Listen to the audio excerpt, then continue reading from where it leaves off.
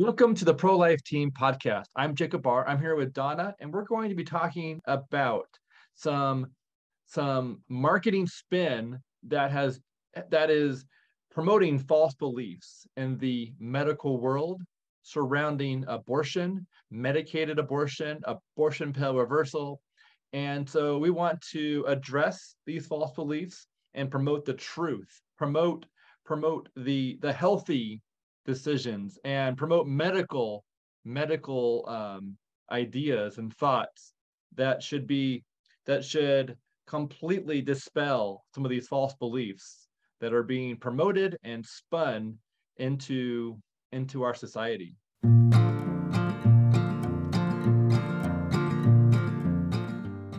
Hi, Donna. I am so glad that you're on here. Would you introduce yourself as if you were talking to a small group of pregnancy clinic directors, pregnancy clinic medical teams, pro-life friends? Sure. Thanks, Jacob. I'm Dr. Donna Harrison. I'm a board certified OBGYN, and I'm the Chief Executive Officer of the American Association of ProLife Obstetricians and Gynecologists. We're about 7,000 around the country who do not use killing human beings as a therapeutic option. And that's what binds us together. So do-it-yourself abortions and the danger associated with do-it-yourself abortions.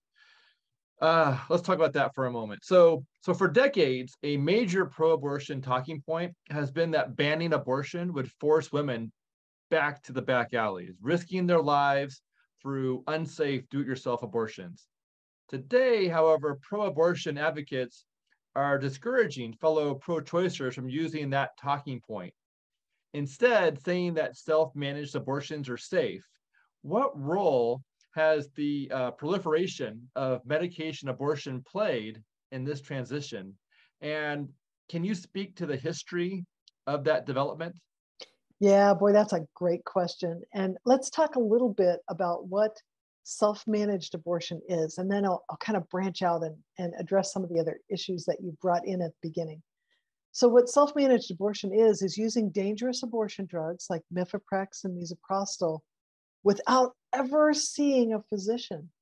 And the truth of it is that there is no way that a woman can get adequate informed consent or know what her risks are without seeing a physician. Why? Because she doesn't know how far along she is. Half the women that present to an OB-GYN's office for prenatal care have to have their due date changed because an early ultrasound shows that they're not quite as far pregnant as they thought they were, or they're much more pregnant than they thought they were. In fact, half of women have to have that due date changed. So what does that mean for a self-managed abortion?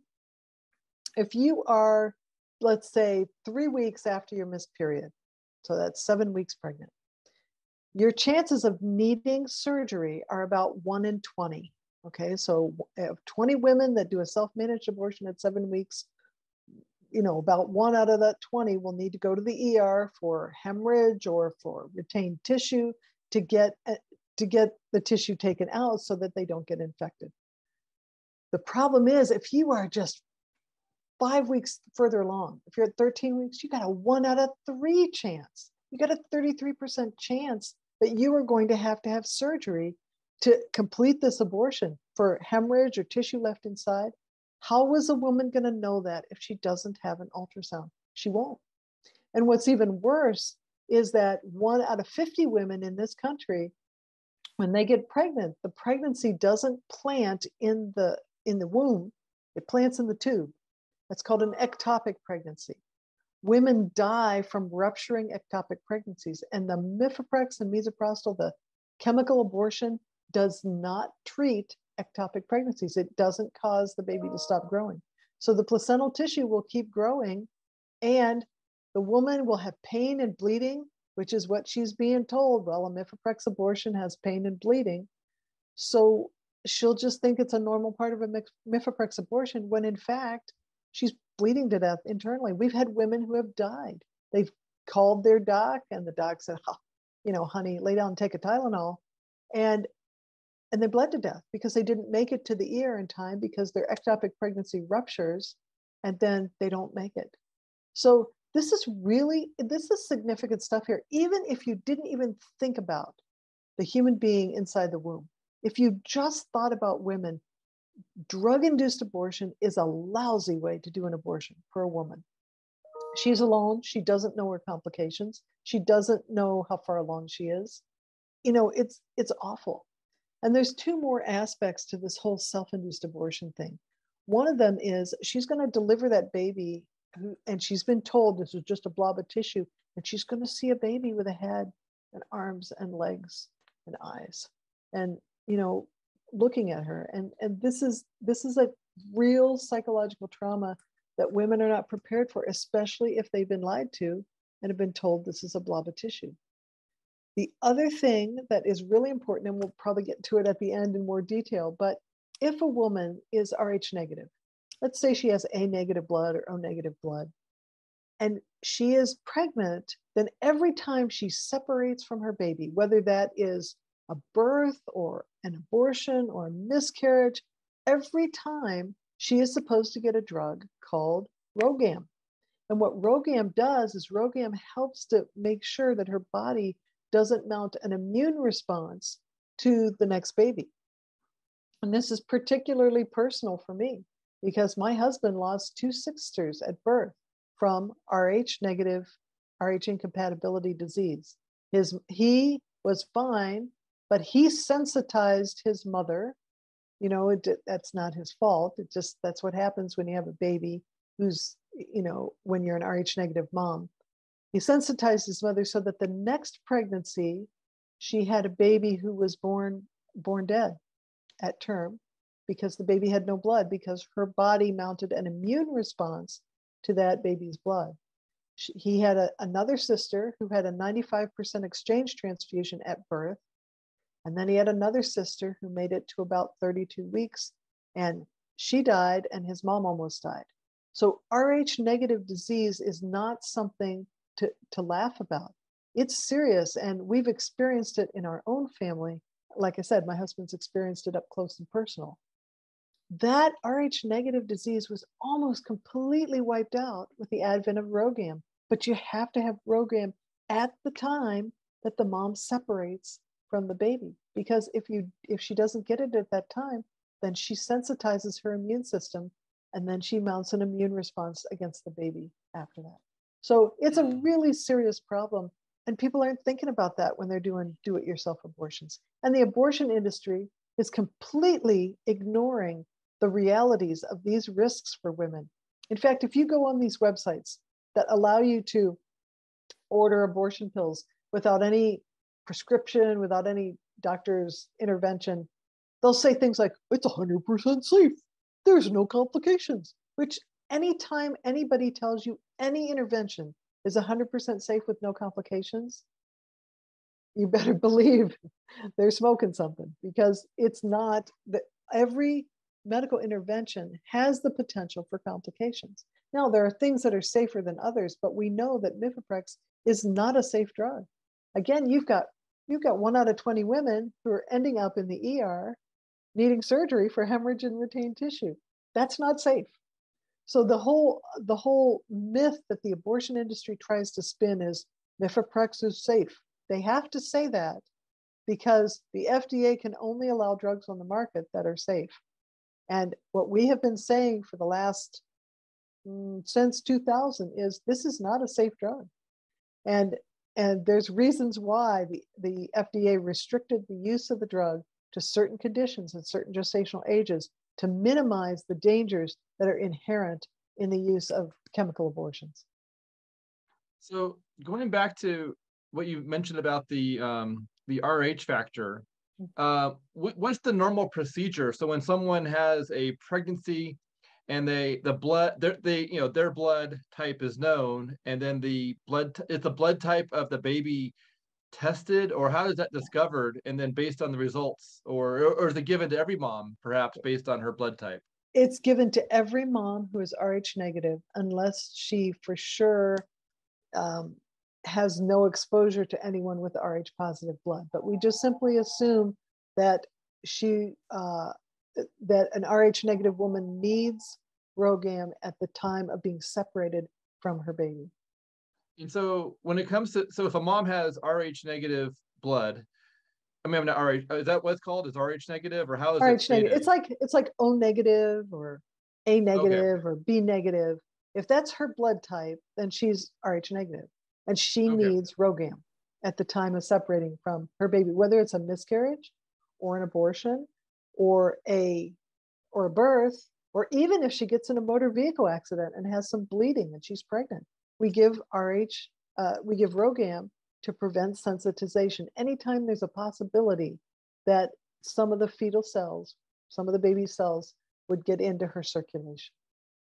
So if a woman is experiencing a surgical abortion, and she has Rh negative blood, RhoGAM would be needed for her body to not build up that immune system, or those antibodies, I suppose, or whatever that would be considered, Yes, um, in order to then, when she has a future pregnancy, for her body to not, yeah, have that defense built up towards another blood type, I suppose. yes, that's correct. That's right. Okay, very interesting. And so, does that include when? So if a mom is, when at what age of the pregnancy does that become a concern, or is it a concern from fairly early on, or is it mostly a concern from some point in the middle on? Yeah. Well, safety wise, we used to give it to moms at any gestational age, because even though the baby's blood volume is low, there is still a chance that the baby's blood can mix with the mom's blood, which is more likely during a surgical abortion than it would be during a miscarriage. Because what happens Mm-hmm. with a miscarriage is that the baby dies, and then the blood vessels kind of contract, and there isn't as much mixing. But even with a miscarriage, anything beyond 8-9 weeks, we would give RhoGAM, and in fact, that is actually the recommendation.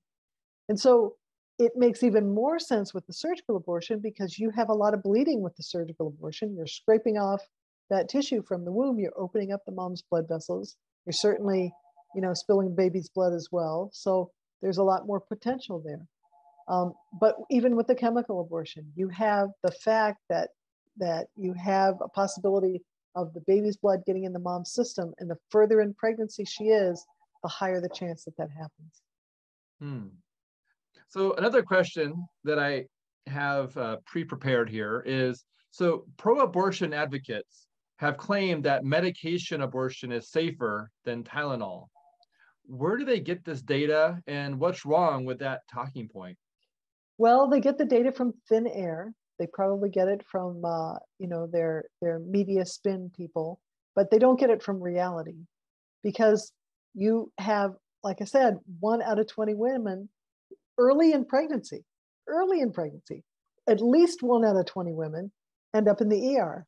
That's You don't have 1 out of 20 people taking Tylenol ending up in the ER needing surgery. Yeah. It just doesn't happen. Okay. So they make up these numbers out of thin air, hoping that it's a great talking point, but it doesn't have to have any reality behind it. So just, understand you're talking marketing. This is all marketing speak. It's Mm-hmm. not real speak. So the other thing that you need to know about abortion complications is that abortion complications are not systematically tracked. I'll give you a great example. The FDA in 2016, when they extended the limit for medication abortion, they said you can use a drug-induced abortion like Mifeprex originally only up till 7 weeks of pregnancy. That means 3 weeks after the missed period. In 2016, they said, oh, you can use it all the way up to 10 weeks. And by the way, we're not going to track anymore. The only thing that the manufacturer is responsible for now is reporting deaths. And the only way that the manufacturer gets to know deaths is if the abortionist knows about the death. And a lot of times the abortionist doesn't know about the death. Why can I say that?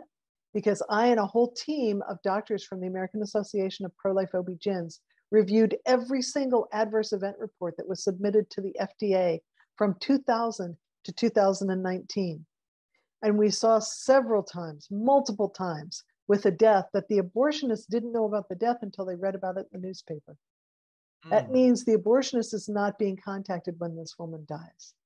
Okay, so if they don't know about it, how can they report it to Danco? And if Danco doesn't know about it, Danco is the manufacturer of Mifeprex. How can Danco report it to the FDA? See, there's no requirement. Excuse me. Let me try that again. No worries. There's no requirement that doctors report complications to the FDA. The only requirement that was put forth by the FDA was that the manufacturer report complications to the FDA. Well, the doctors aren't going to know. The doctors in the emergency room are not going to know what Danco's address is, and why in the world would they report to Danco? They have no idea that that kind of reporting even needs to happen. Now, could they report it to the FDA? They could, but they're not going to think about it. And again, right now, the FDA is not routinely requiring anything but deaths to be reported, and only that requirement from the manufacturer and not from physicians who are treating the complications. So this was another thing that came out of our analysis of the adverse event reports. We looked at who actually did the care for women that had complications. Less than half the time, the abortionist did the care. Most of the time, it was the ER doctor who did the care for the woman who had a complication. And women are telling their ER doctors things that aren't true. Why do we say that? Well, the abortion industry is recommending that women not tell their doctors they've had a Mifeprex abortion. The data that we got was from known Mifeprex abortions. Okay? And even there were times when in the adverse event report, the abortionist would say the woman did not disclose to the ER doctor that she had a Mifeprex abortion. Well, I've also been on a team of researchers that have looked at the Medicaid database. And we've looked at women who have purchased Mifeprex and misoprostol, the two drugs for the abortion, and then their subsequent complication rate in the ER.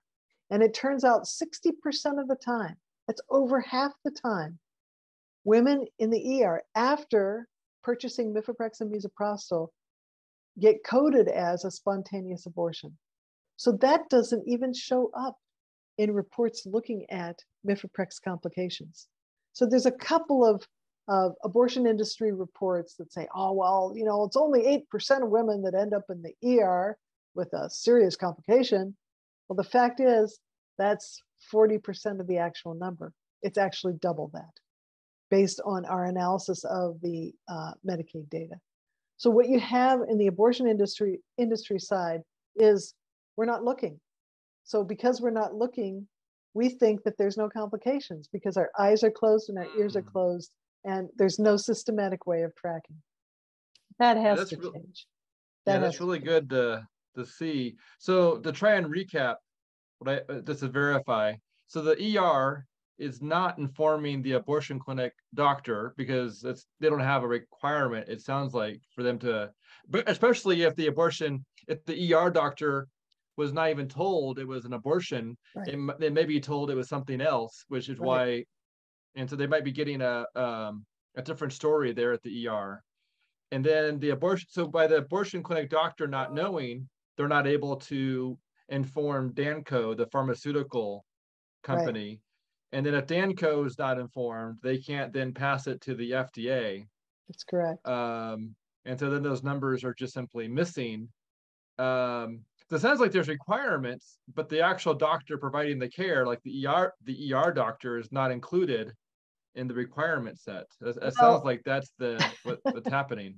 There used to be requirements. It used to be from 2000 to 2016 that Danco was required to report complications. Okay? They were required to report all complications. However, in 2016, FDA said, oh, we don't want to know about complications anymore. We just want to know when a woman dies. So there's been no complication reporting or very minimal complication reporting since 2016. And what makes this even worse is that the FDA allowed for the use of Mifeprex without a physician visit during COVID.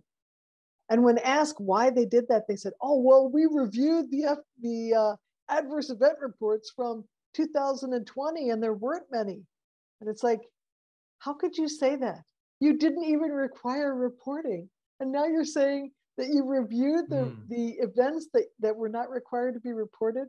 I mean, you got to laugh or you cry, because that is such a disingenuous thing for the FDA to say.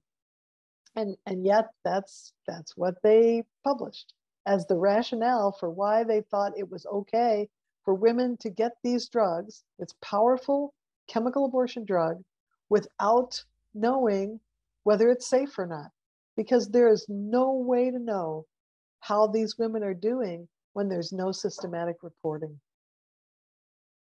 Mm. Well, I'm really glad you raised that and explained it, because that's really important for people to understand, and that there is, when it comes to reporting missing and not having, and then they're pulling, for them to then claim stats from the data that was not based on required reporting.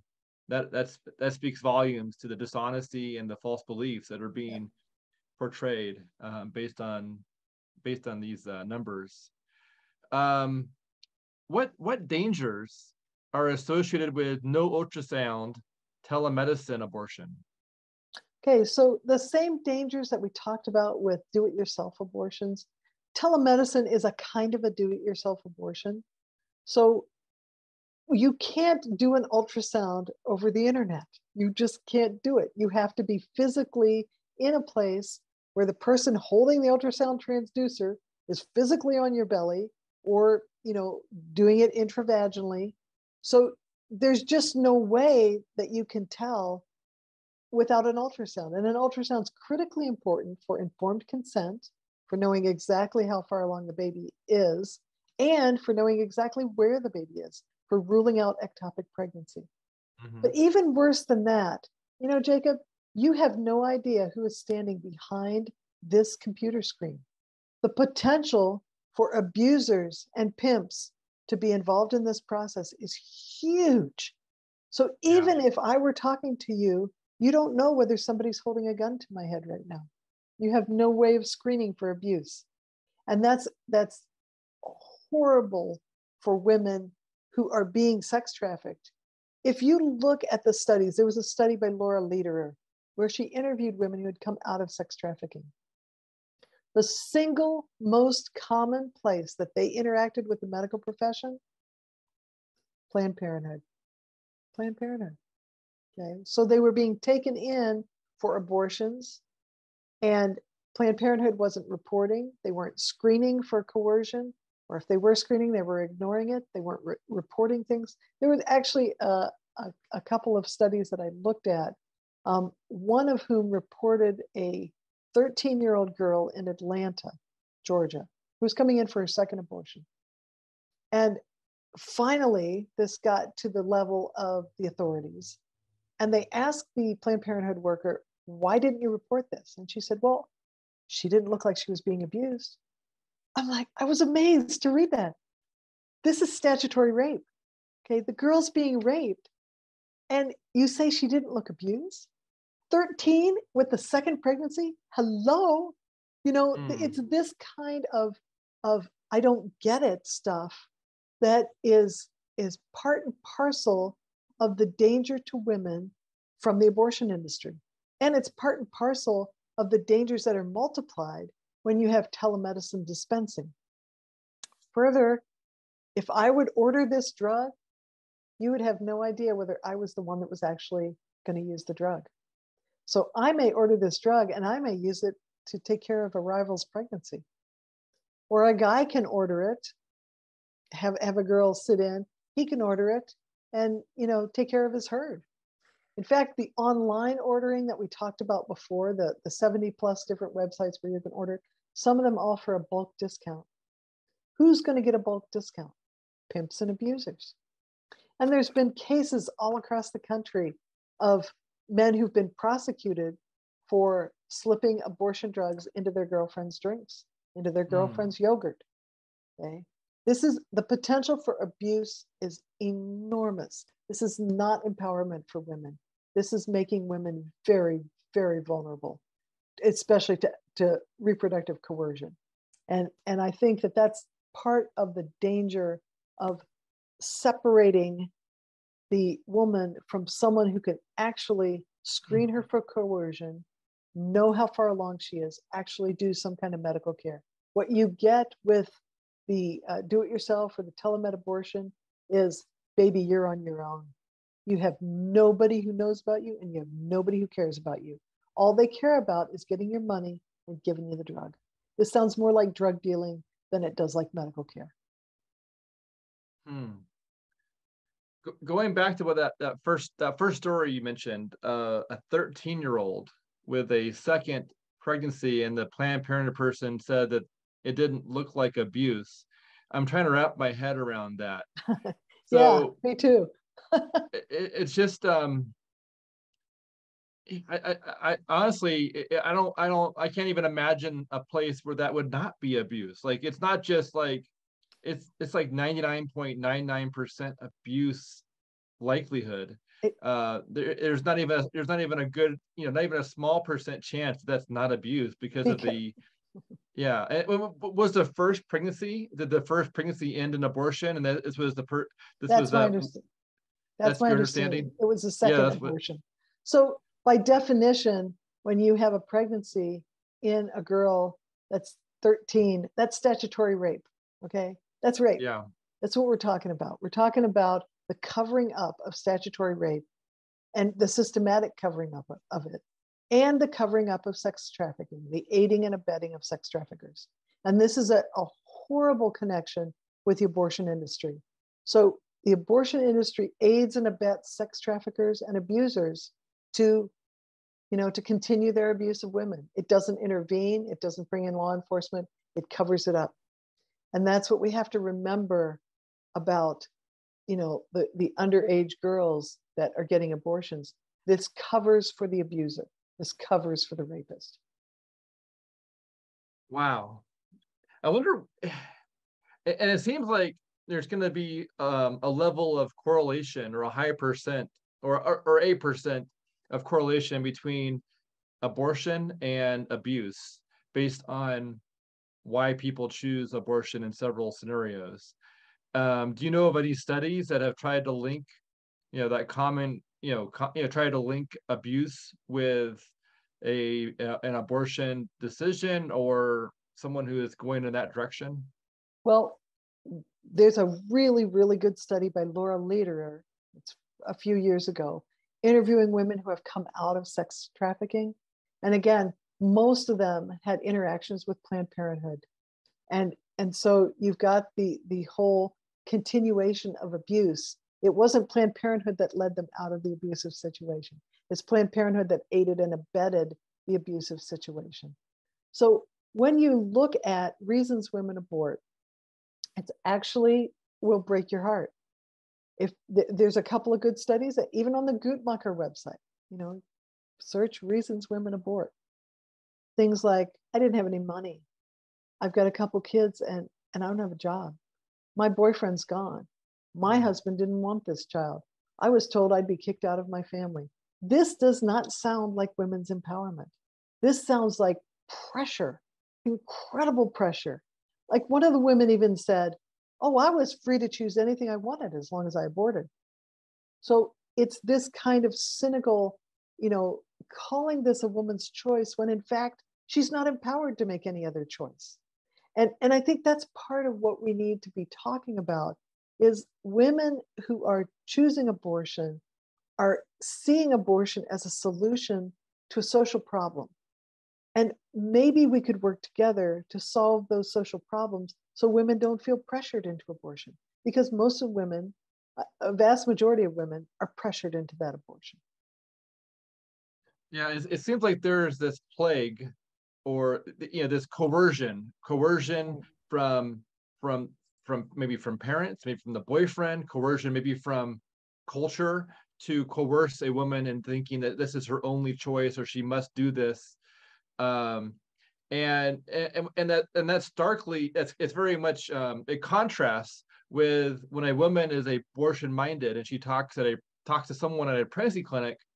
85% will change their mind and choose to defend the life within them and to have that baby.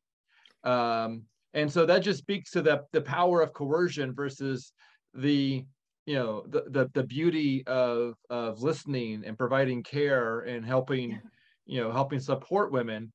And it literally is like evil versus good when it comes to how this is playing out. And if you look at it from if you look at it from above and try and see, one group is promoting death and one group is promoting life, and that woman can be supported in choosing life. It's 85% are changing their mind from death to life. And why? Because the pregnancy care centers breathe out hope. What the key for abortion is despair. And the abortion clinics breed on that despair. Man, you can't do this now. This is going to ruin your life. All these despairing kinds of visions, whereas the pregnancy care center says, we'll walk with you. Yeah, you can do this. And there's a whole support group that we can provide you with, and we'll walk with you through this process. This is something I learned in medical school. It's just amazing. But women don't get pregnant by themselves. They actually have, it's in a context. It's in a context that is meant to be a supportive, permanent relationship. It's, for the sake of the child, for the sake of the mom. So when women are abandoned, they're in a situation where they're tempted to despair. And you just said it. The pregnancy care centers, they give hope, they give community, they give themselves to someone, and that's what women need. They need support, they need help, they need economic help, they need real help, they need economic and job help, they need training. And our Epilogue office is in a pregnancy care center, and I have seen men's ministries. I've seen women come in, given diapers and clothes and supported, and training programs and teaching programs. It's wonderful. And the whole thing is, this is the heart of mostly women saying, you're part of our sisterhood. Let's support you. Let's celebrate the life that you have. And it's just amazing the difference when you celebrate life. That's what the women are looking for. They're looking for hope. Yeah. Oh, that's good. So the next set of questions I have speaks to miscarriage treatment in relation to elective abortion. So pro-abortion advocates are claiming that pro-life laws are hindering doctors' ability to treat miscarriage. And so the question is, do they?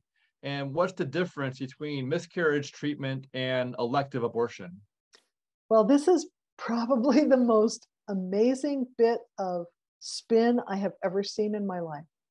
There is a profound difference between miscarriage treatment and abortion.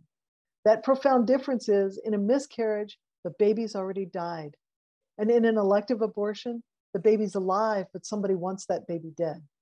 Okay, so an elective abortion is a procedure or drugs done for the express and explicit purpose of producing a dead baby. Let me give you an example that will clearly illustrate this. Let's take an abortion of a baby who's 30 weeks. Okay, mom's baby's 30 weeks along. And that baby lives after the abortion. It's called a failed abortion.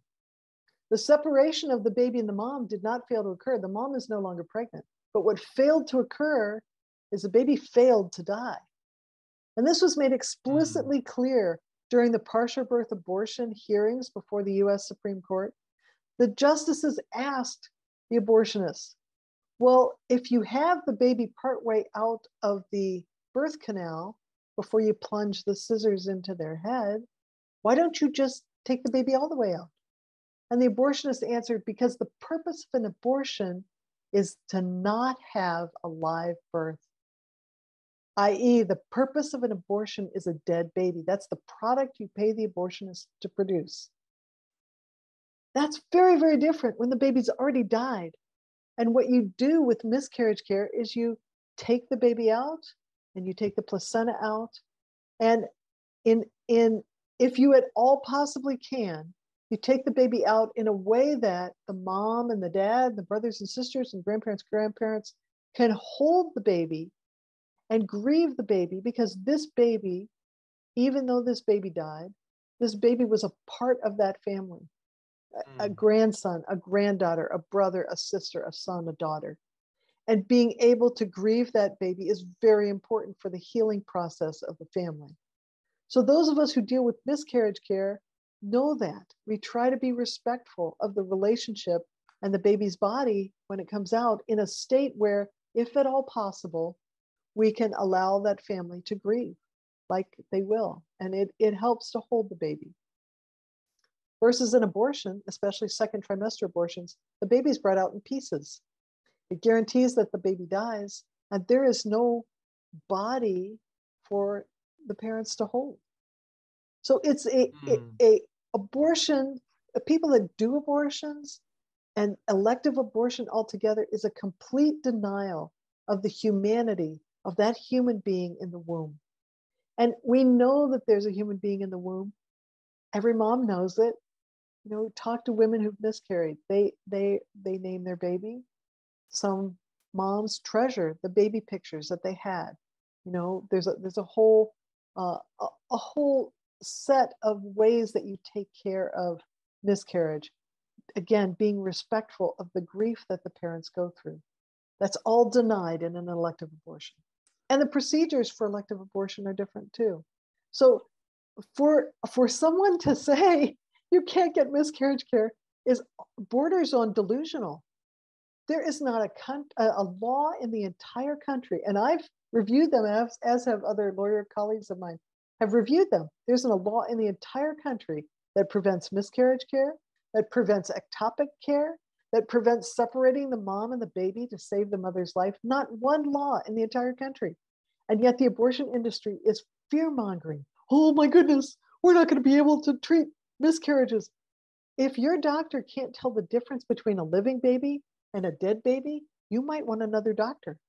So those of us who care about living babies and can tell the difference between a living baby and a dead baby, we don't intentionally go in and kill that baby. That's not a medical procedure. That's using surgery to solve a social problem. We don't kill human beings to solve social problems. That's part of the Hippocratic Oath. So the Hippocratic Oath itself, that doctors used to take and that formed the foundation of medical ethics for the last 2,500 years, the Hippocratic Oath says explicitly, I will not give a person a poison to produce euthanasia. And in the same way, I won't do an abortion. Neither will I refer for them. That's what the Hippocratic Oath says. And that's the reason that you can trust your doctor, is because they have vowed by all that they hold sacred that they will not kill you or your unborn child or grandma. You know, that's an important part. So one thing I would encourage every listener here is the next time you go into your doctor's office, ask them, hey, doc, did you take the Hippocratic Oath? And if they say yes, say, well, what oath did you take? Do you have it somewhere? Because a lot of the Hippocratic Oaths today are not the Hippocratic Oath. They're things like, well, I vow to save the planet, or I vow to use medical resources wisely. That's not the oath, and that provides no protection for the patient. The Hippocratic Oath is the protection, is the reason that patients can trust their doctor, because it protects the patient from the things that the doctor could be tempted to do. So as a follow-up, since Dobbs, or the overturning of Roe, we've seen stories flying around about women in pro-life states finding themselves unable to receive treatment for their miscarriages. So these, we've heard the stories of these. What could be behind all these stories, and what are your thoughts on why this is happening? Well, first of all, it's very hard to know the details of a story without looking at the medical record. So anybody can say anything about anything. And without looking at the medical record, you have no way of knowing whether that woman actually was having a miscarriage or not. So, and we aren't privy to the medical record. The second thing is, I think that major media has done an incredible spin to put fear into the heart, even of physicians who should know better, to say, well, maybe the law doesn't really say that. And what I would suggest to those physicians is read your law. It's written in English. You can do this. Read the law. They're very explicit. The laws say things like this, what is banned are those procedures done deliberately to end the life of a human being for no medical reason. The law does not include miscarriage treatment, ectopic pregnancy treatment. That's what the laws say. They're explicit. So for a physician to say, well, I don't know if I can treat this, there's a bit of laziness on the part of that physician. Read the law in your state. It's not that hard. And I think that everybody has to go take a breath, because 85 to 93% of OB-GYNs in this country did not do abortions in their practice. 85 to 93%. We all treated miscarriages. We all treated ectopics. We all separated moms and babies to save the mom's life, regardless of the baby's gestational age. And sometimes those babies did die. That is not an abortion. Okay? If there's a medical reason to separate the mom and the baby, that is not an abortion.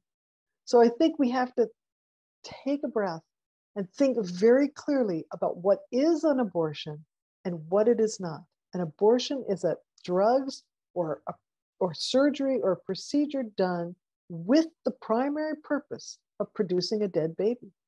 That's the purpose of an abortion, for no medical reason. If you're separating the mom and the baby in order to make sure that the mom can live, that's not an abortion. That's a separation done with the medical reason of trying to prevent two people from dying.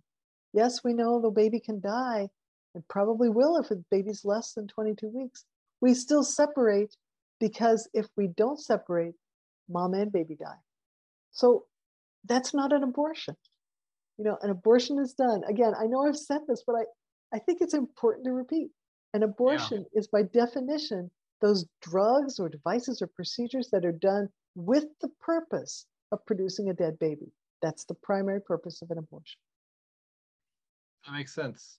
And I'm glad you say it again and again, because we need to hear it, because that's something that, the media is spinning other stories and false beliefs that we hear often. And so we need to have the truth highlighted. So similar to, there's been several stories of people not being able to get ectopic pregnancy care when they have an ectopic pregnancy. And I'm wondering, are there any laws, pro-life laws, or any laws in general that prevent medical care to someone with ectopic pregnancy? Because it seems like there's been people saying that these pro-life laws are preventing people from getting care, life-saving care, or their doctors are afraid to provide care or something like that when there's an ectopic pregnancy. Well, it's ridiculous. I mean, again, I'm going to say to the doctors, to the patients, read the law. Okay? There is not a law in the country, not one single law in any place in the country that prevents a woman from getting ectopic pregnancy care. Not one single law in any place in the country, any state, that prevents a woman from getting miscarriage care or from separating the mom and the baby to save the mom's life. Not one law anywhere. Ectopic pregnancy care has nothing to do with abortion. It's even a different procedure. You don't do a D&C to treat an ectopic. You do a surgery that opens up the abdomen, either enough to get a laparoscope in, or maybe a bigger operation, depending on how big the ectopic is and where it's located, or they receive a medicine called methotrexate. But that's not abortion. Abortion is when you have an intrauterine pregnancy and you do a procedure to end that life. So when people are saying we couldn't get ectopic pregnancy care, that's malpractice. That has nothing to do with the law. That has to do with the person that you went to that didn't do the right thing. So that's malpractice. Mm. Yeah, I'm really glad you spoke to that, because it just feels like these false beliefs need to be, when there's a false belief, it needs the truth to be promoted and shared in order to then dispel or to remove the power of a false belief. and to call it what it is, which is a lie or not true and just simply false. So when it comes to abortion pill reversal, and in this new post-Roe era, can you talk about how APR and abortion pill reversal is, what's its role in this new post-Roe era? Well, I'm really glad you asked that question, because there's a lot of misunderstanding about abortion pill reversal too. What we know exactly how the abortion drug Mifeprex works. The abortion drug Mifeprex works by blocking the pregnancy hormone progesterone. And progesterone is the hormone that the woman's body makes that allows her body to change and be able to carry and nourish a pregnancy. So Mifeprex comes in and it blocks the action of progesterone. It not only blocks the action, it actually blocks the ability of her body to make more progesterone. And when that happens, baby starves. Okay. But we also know something else from the drug development literature. That is, when they were developing Mifeprex back in the 80s, there's all kinds of studies that you have to do to look at how this drug works.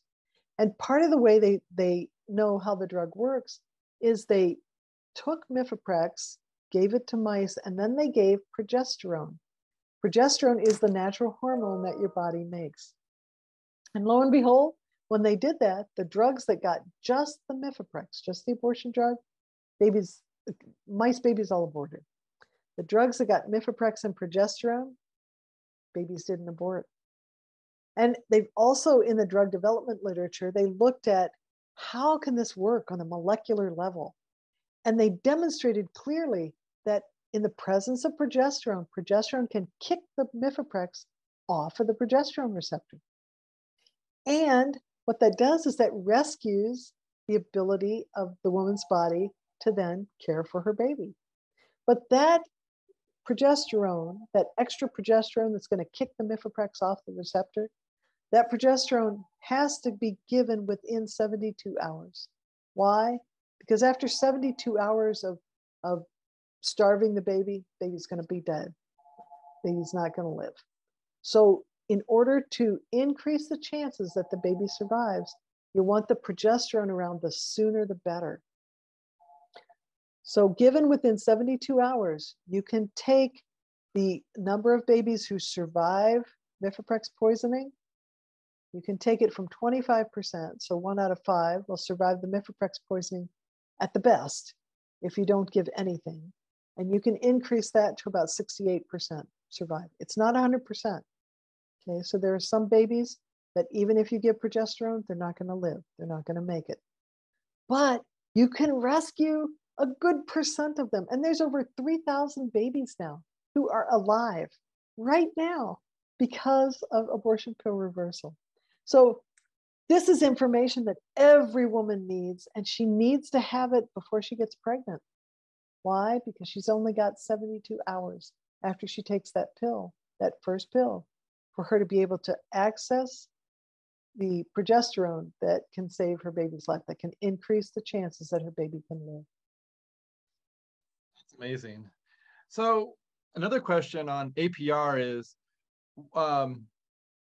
let's see. So critics of APR have claimed that the treatment is not based on rigorous studies, and that, and even that it could be dangerous for women. Why are they saying those things, and why are they wrong? Well, again, the abortion industry says lots of things that is pure marketing and pure spin and has nothing to do with reality. They're completely wrong because the drug development literature is very clear as to how Mifeprex works. And it's, for a physician, it's like poisoning treatment 101, okay? Let me give you an analogy. If you are in your garage and you get carbon monoxide poisoning, we take you to the hospital, what's the first thing that's done? You're given high dose oxygen. Why? Because we know the carbon dioxide binds exactly the same place oxygen does, and we know oxygen can kick the carbon dioxide off of the red cell, off the hemoglobin, and you're rescued, okay? That's poisoning and antidote. Mifeprex is a poison. It's a poison of the progesterone receptor. The antidote to that poison is progesterone. It's the natural antidote. And so it's such basic science. It's like the first thing you learn in biochemistry. It's the first kind of things that you learn when you look at physiology. That is how your body works. So it's well-based, in fact. In fact, so much so, there was when abortion pill reversal was first starting to get some press coverage, the New York Times did a story on it. And they asked an endocrinologist, Harvey Klingman, I think was his name, who's pro-choice, I guess. They said, well, what do you think of this? And he said, well, probably work. My daughter was pregnant and had somehow gotten some Mifeprex. First thing I'd do is give her progesterone. A couple weeks, probably work. I'm sure that's not what the New York Times reporter was expecting to hear. But the fact is, it's simple. It's basic physiology. So that's important for women to know. They need to know that there is hope if they've made a bad decision. If they've been pressured into taking that first pill, there's hope that they can rescue that baby and increase the chances that the baby survive. So Google abortion pill rescue, or APR, and that's how you get the hotline to be connected with a medical professional who can prescribe progesterone for you and get you into prenatal care. Can you speak to the problem when it comes to doing a double-blind study? When it comes to, let's say half of the women take APR and half of them take a placebo. And when it comes to all of them wanting to save the life of their baby after taking the abortion pill, what would be the moral problem with a study like that? Well, the problem is these women want to save their baby. So if somebody were drowning, would we say, well, we're going to do a study to see if life preservers work or not. So half the women, we're going to throw out just a rope, and the other half, we're going to throw out a life preserver, and we're going to see which ones survive. Is that an ethical study? No, of course not. And what is so galling to me is that in the development and in the study of Mifeprex, the abortion drug, there is not one single double-blind placebo-controlled trial. Why? Because the abortion industry said, if a woman wants an abortion, it would be unethical not to give her one. Not one single double-blinded placebo-controlled trial. And yet, when we know that this works because of animal models, because of basic physiology, because of understanding how Mifeprex works, and we know progesterone is safe. Progesterone has been used in the IVF industry for 50 years. There's recently been a very large national study looking at the use of progesterone. It's called the PROLONG study. The use of progesterone in women with threatened miscarriages. We know progesterone's safe. We know it works. Every IVF patient is put on progesterone with no increase in complications. It's a natural hormone. So for people to say it's dangerous is again, it's hallucinatory. I mean, these people are hallucinating, or I should really actually say what it is. It's a marketing spin. It's fear mongering. So the study that's cited to say how dangerous Mifeprex or progesterone is, the study that's cited, this is so ridiculous, was done by an abortionist, Mitchell Crinan, and he had a total of 10 patients that he could evaluate. 10, okay? 5 of them got Mifeprex, the abortion drug, and then progesterone. The other 5 just got the abortion drug and a placebo, okay? So in the 5 that got Mifeprex plus progesterone, 4 out of 5 of them, 80% had a baby with a heartbeat at 2 weeks. One of them went to the ER for bleeding, but by the time she got to the ER, she'd passed all the tissues, so she was sent home with no treatment. That's the ones who got progesterone. The ones who got the abortion drug alone, Mifeprex, 2 of them, 2 out of the 5, so 40%, had a baby with a heartbeat in 2 weeks. 1 of them ended up completely miscarrying, with completing the abortion. 2 of them went to the ER with massive hemorrhage. Both of them had to have surgery to intervene, a D&C, and 1 of them had to be transfused. His study shows the opposite of what he said. The data from his study show how safe progesterone is after Mifeprex, and they show how dangerous it is to take Mifeprex. And I have to tell you something else about that. And that is in our study of all the adverse event reports that were submitted to the FDA, we looked at hemorrhage rates in women who took Mifeprex alone and in women who took Mifeprex and the second drug, misoprostol, so the 2-drug regimen. The women who took the 2 drugs hemorrhaged at a higher rate than the women who took the Mifeprex alone. So you have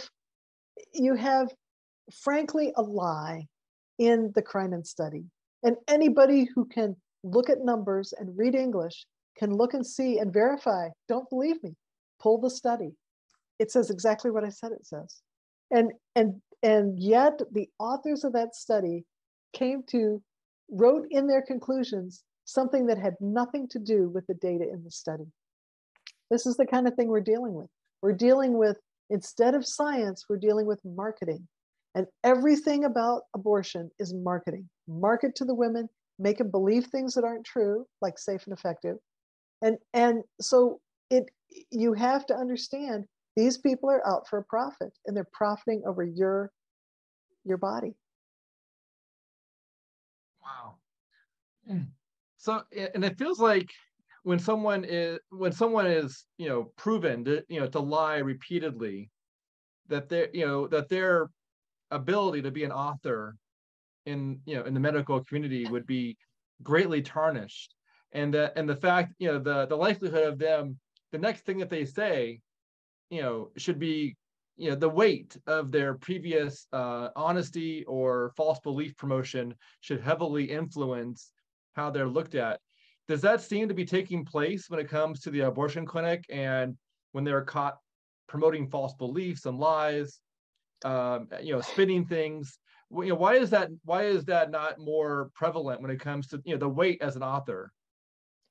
Well, this comes more from experience than anything else. When 2 and 2 makes up 5, you're missing something.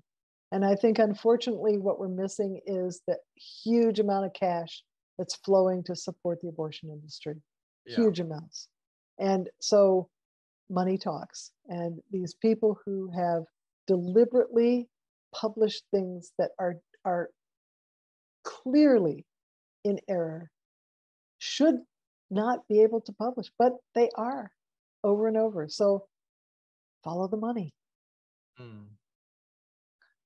Wow. Thank you, Donna, for your time and for sharing of your intellect and your wisdom and your experience.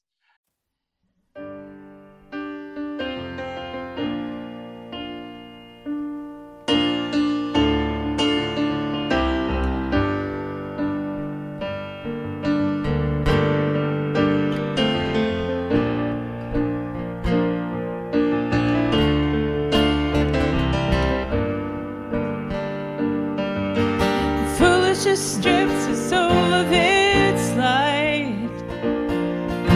We foolishly slipped because we were all blind. Into the dark you brought in the light, but light without sight is perpetual night. Wounded healer, please give us life, give us vision, give us love, give us mission, give us courage, give us power, give us righteousness for this hour, give us joy, give us faith, give us life that we can taste, give us the cross. Jesus, give us you.